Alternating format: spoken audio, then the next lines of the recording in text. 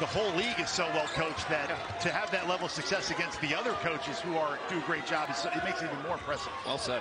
And Poulakidas gets away with a push-off and knocks down the triple.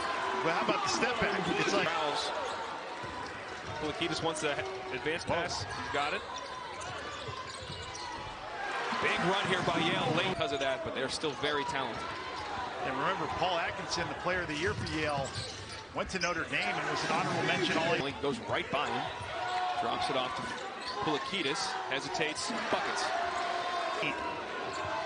And he finished that layup in transition. Chicken wing, doesn't get it to go though. And you see him just move John Poulakidas out of the way and still got a pretty good shot, just missed it. Kick out to Poulakidas, buckets. Against that court. High major, that was that court. Wide open for Mahoney. Yep. Putting it over. Nolan working on the freshman, kicks it out. Poulakidas again with space. Bring it up. Biggest lead of the game. When they're bad, they're really bad. You know, they have the high teen games in terms of turnovers, and right now they're not doing a good job protecting the ball. Good use of his body. Back tap there by Mbang, and now he's out in the open.